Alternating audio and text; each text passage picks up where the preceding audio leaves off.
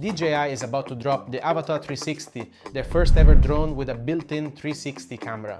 And all signs point to a release before Christmas. So in this video, I'll share everything we know so far, including insider leaks that only a few people know at this stage, and I will also compare it to the new Antigravity A1 because both are trying to become the very first real 360 drone for creators. Things are getting really interesting, guys. Let's dive in.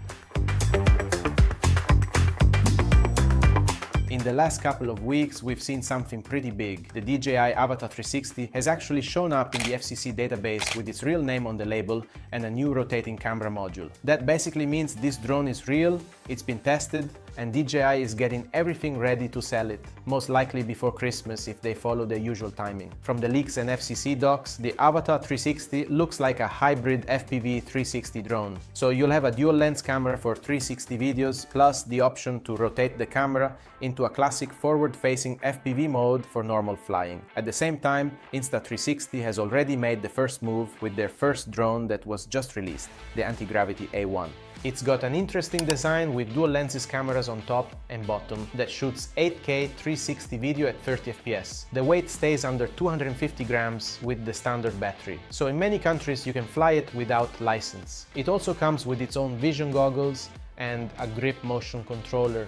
So you can fly it FPV style and look around in 360 while you're in the air. Now, this is the biggest difference on paper.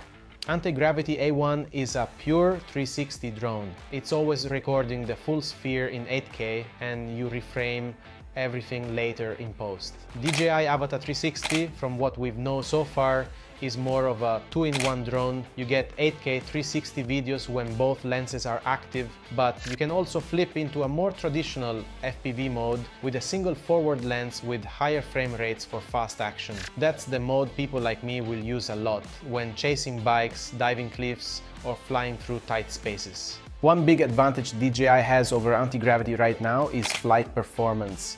DJI already makes the best consumer drones in the world. We've just seen it with the DJI Neo 2, and it's insane. If you haven't seen that video, check it out later. And that same tech is coming straight into the Avata 360, but with a twist. You'll get full FPV support with DJI goggles and the Motion 3 controller, plus advanced obstacle avoidance, especially when flying in 360 mode. So if you're flying through trees, under a bridge, or chasing fast-moving subjects, the drone should help keep you safe, while still letting you fly like a real FPV pilot. And if you're wondering about its size and weight, the Avata 360 will likely be a little heavier than Antigravity A1, which is just 250 grams. I'm assuming this because the Avata 2 was already over 370 grams and only had one camera. Not a huge deal for most people, but it means a little more paperwork in some countries with strict regulations. The good news is that the extra size means more power. Now, based on the latest battery label leaks, flight time should jump up to around 25 minutes, which is longer than the Avata 2. And we might even get bigger internal storage. But when is the Avata 360 actually coming out, and how much is it going to cost? Well, all the signs are pointing to a launch before Christmas.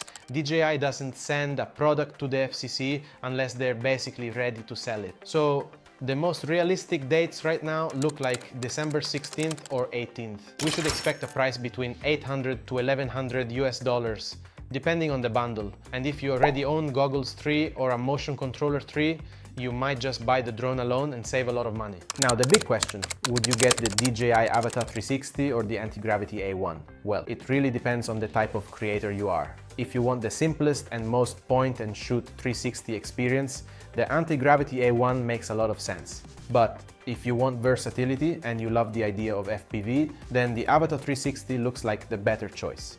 You can fly fast in FPV mode and switch into 360 mode whenever you want. I'm personally super excited for the Avata 360 because it's two drones in one, and that's huge for creators like us. But honestly, we still need to see them side by side in the real world.